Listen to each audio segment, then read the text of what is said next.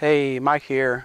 I'm going to winterize and change the oil on my two Kawasaki STX-15Fs in this video. Never done it before. I just bought these used, so we'll just see what it takes.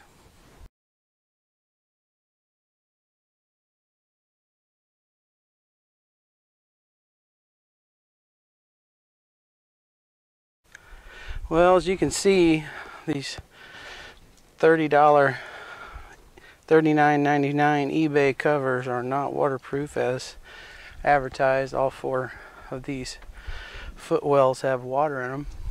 I think to get this off, we gotta pull this, and this pops off. Okay, just like so.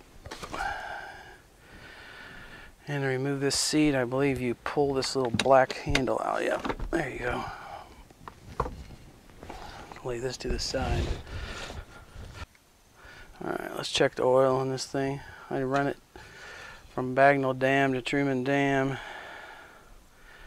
and it looks like it's I don't know if you can see that, a little bit low there. So anyway, this thing burns oil, and so does that one. So I don't know if that's normal or what, but it seems like about every tank full I'm adding a half a quart of oil to them. Alright, well, I can't find a drain plug on this thing, so I'm going to have to suck it out using a pump. And just to make sure the battery holds up, the battery's down in here. As you can see, there's the back of the ski. There's the battery right there, so I'll hook a charger up to it here and make sure it's good before I start the pump up. Well, let's break out the pump. This is a 12-volt fluid pump. Alright. Check. Okay.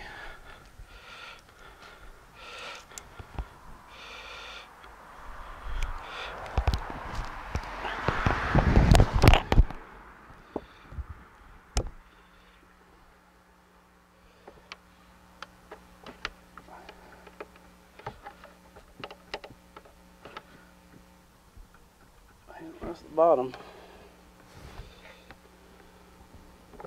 Let's see here.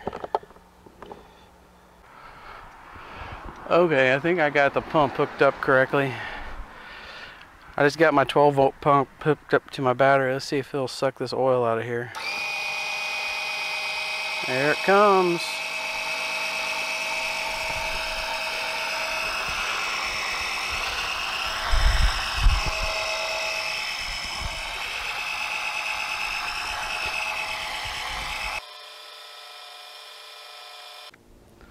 Alright, well, in case you guys wondered how I pump the oil out, this is an air line for airbags. I hooked it up to this pump. It's a fluid pump.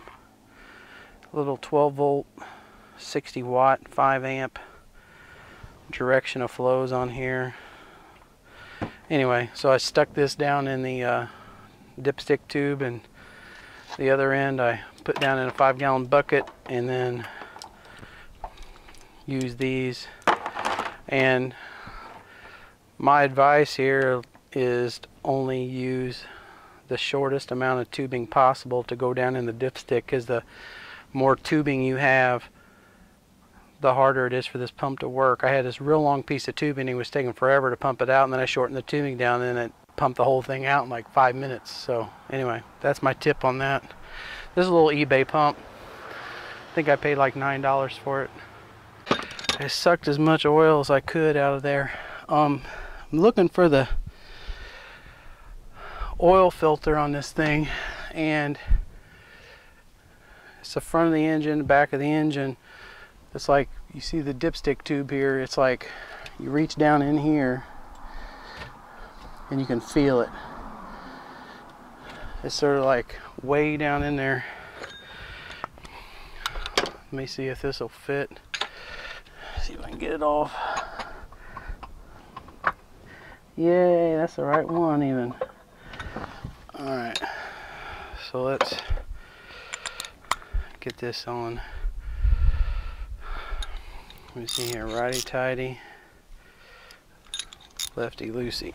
Alright, let's see if we can't get that thing out there.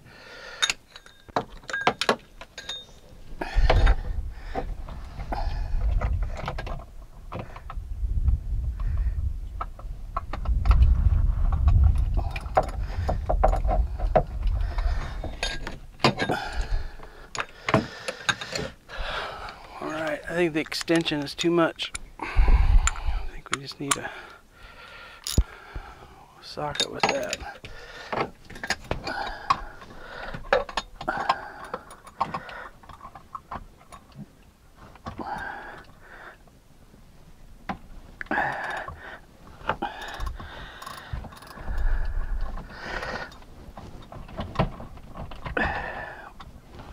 Okay. Before I take that out. Okay, so before I take that filter, unscrew it any further, I'm going to put this diaper underneath it, try to catch some oil.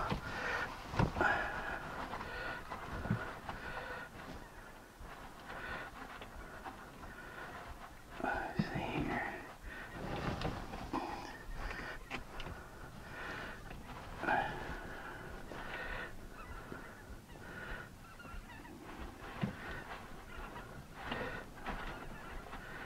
Yeah, it's kind of tough to get that underneath there. Did the best I could, I think.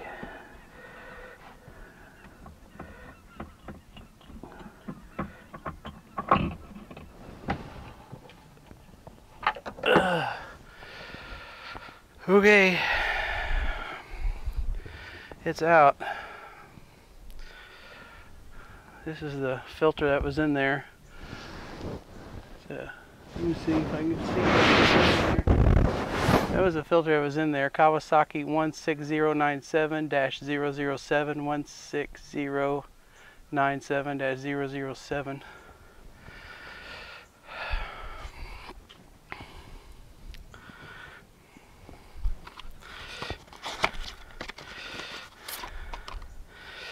And here's the filter that I'm putting in there.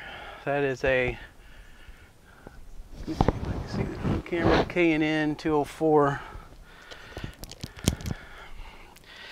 K&N 204.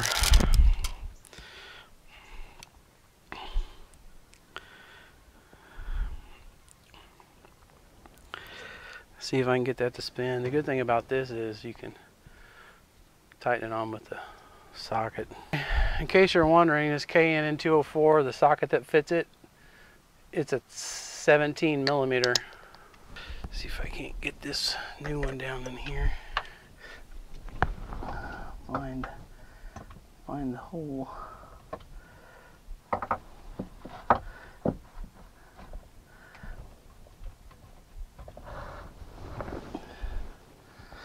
It's all by feel. Where's the nipple? Where's the nipple?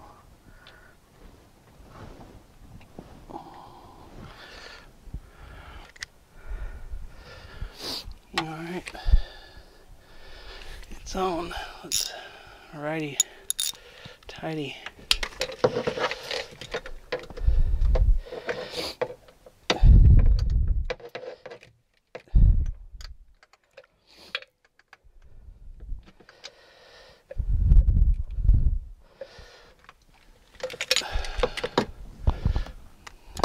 I'm just going to use a wrench. Okay. Don't use a deep well socket to tighten up the K&N. It's too tall. So, let me see here, righty tighty. It's backwards, so I'm facing the wrong way.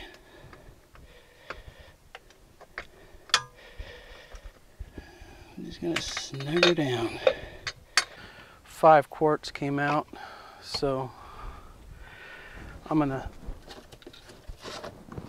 start out with 4 and check it.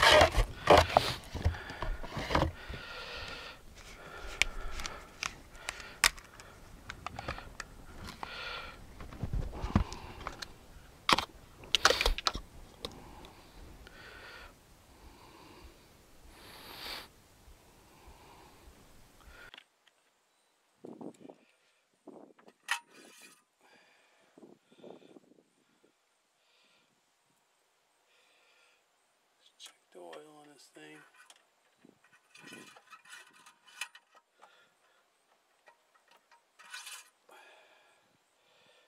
Alright, so that is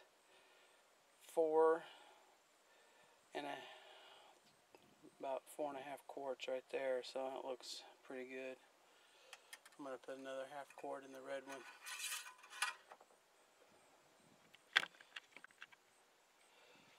Alright.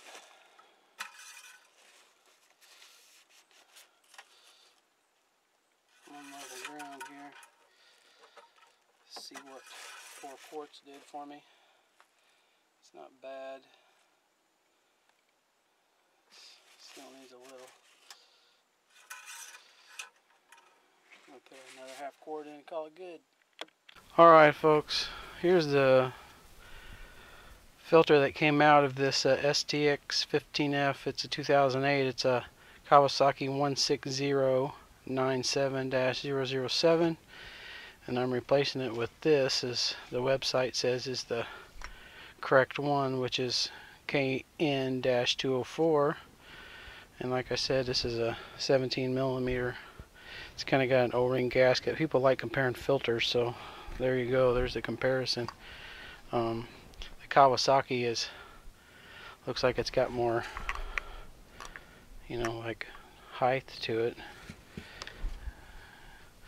Looks like it's got like the same amount of holes in it. I don't know what that means, but anyway, made in Thailand, made in China.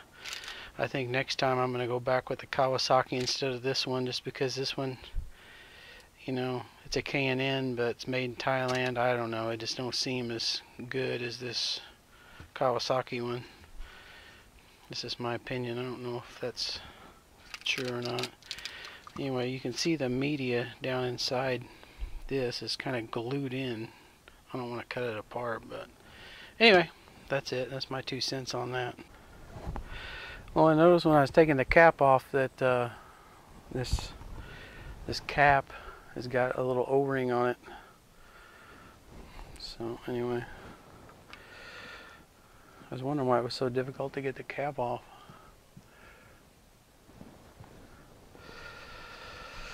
Anyway, clear this up, and then we'll try to winterize this thing by pumping some antifreeze through the engine.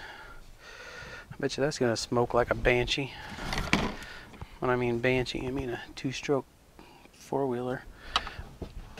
We'll go ahead and make sure that oil filter's tight before I start this thing up.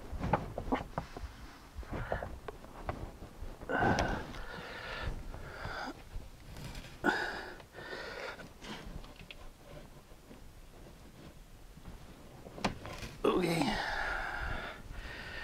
There were some people saying that you had to go through the compartment to get there, but you can reach your hand down in here and get that filter out and just have to bend it around. But anyway.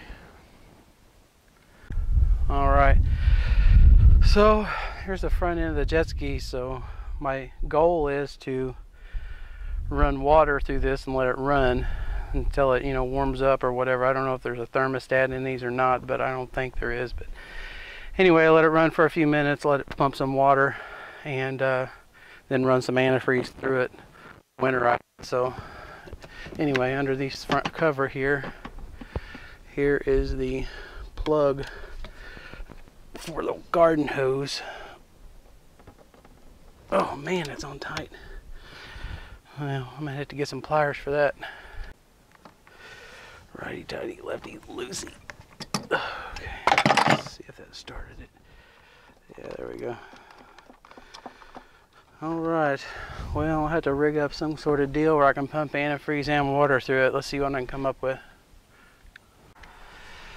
So what I'm going to use to pump the antifreeze is this pump. I bought this off a guy. He had like a dozen of them, and he used them for a week or two and then moved. So anyway, it's a 1/3 horsepower, 3 amp Everbuilt pump. Part number 161720. Oh wait, no, that's the serial number. The model number is UT03301, UT03301. I think this is a Home Depot deal. Anyway, so we'll use this and pump the antifreeze in. Okay, so I need a short hose to go from my pump to my thing, so I just picked up these washing machine hoses.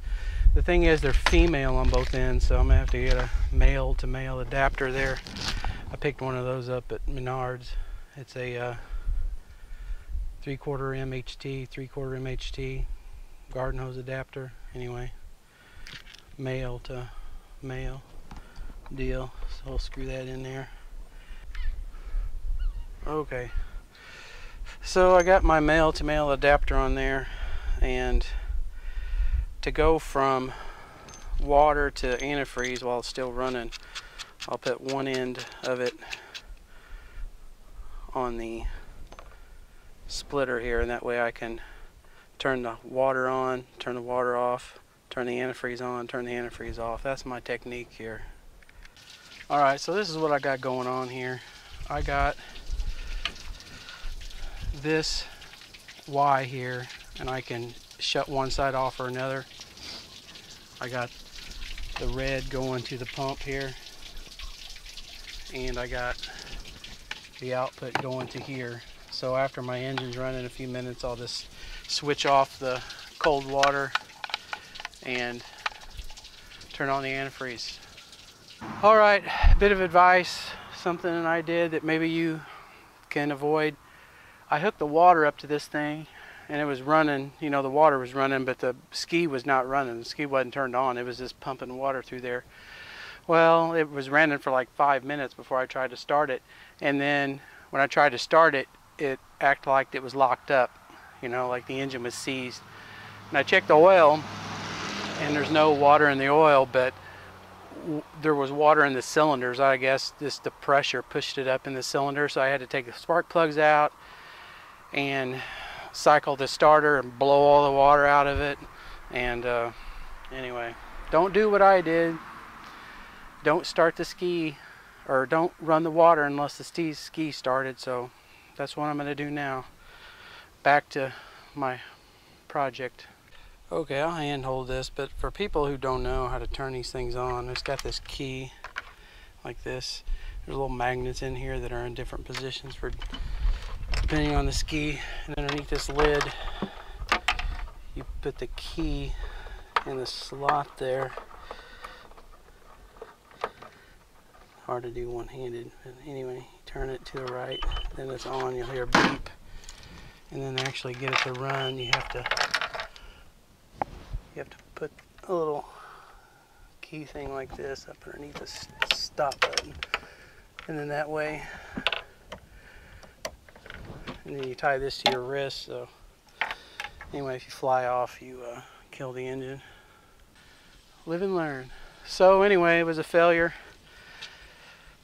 This part is a failure right here, because when I turned that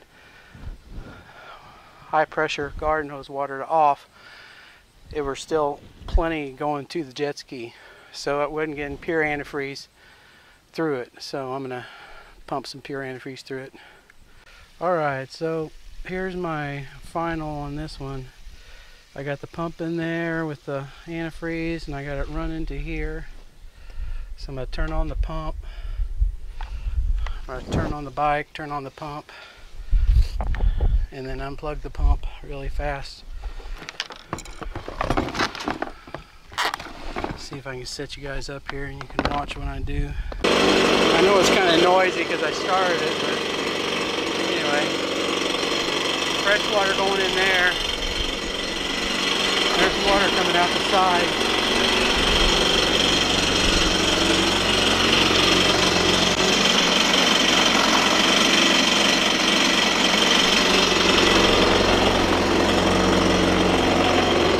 Okay, I'll let that warm up a few minutes, and then I'll switch it over to antifreeze.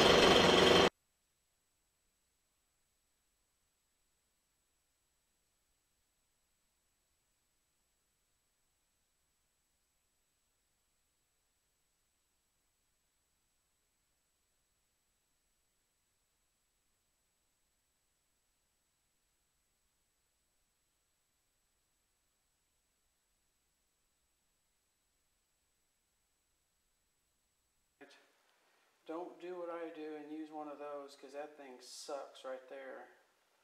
Those little valves can't hold back the water pressure, you know, at 60 psi.